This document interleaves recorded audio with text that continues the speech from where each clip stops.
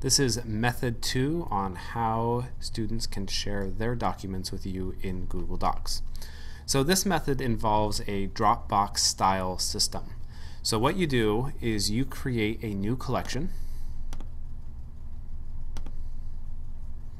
give it a name that's appropriate to what you're doing. Let's call it period 3 AP World, whatever your class is or whatever you want to call it.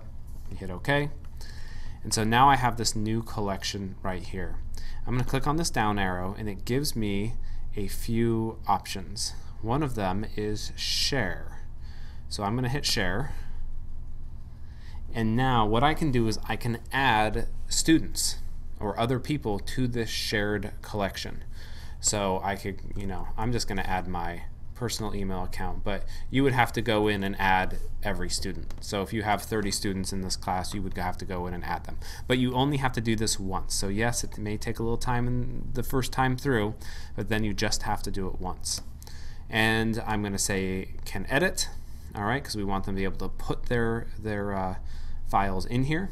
I'm going to hit share and save. I'm going to say yes to this because it's my personal Gmail account. And now this folder, period 3 AP World History, is in my danmcdowell@gmail.com address. So I'm going to switch over to Firefox where I'm logged in. And if you look at what happened today, period 3 AP World showed up right there. I'm going to close my collections. Look at collections shared with me. Period 3 AP World. There's nothing in there right now because I haven't put anything. So let's say I want to share, let's go with something that's not in that one. How about I'll put in my GCT presentation here. I'm going to go period 3 AP World. Let's say that's an assignment. If I were to go back, well, let's look right here. So it's there. If I were to go back over into Chrome and to my Google Apps account, there it is. And I can click on it and I can edit it, make changes, add whatever I want to add to it. And we can do whatever we need to do. The problem with this method is that a student could go in and see whatever any other student has done.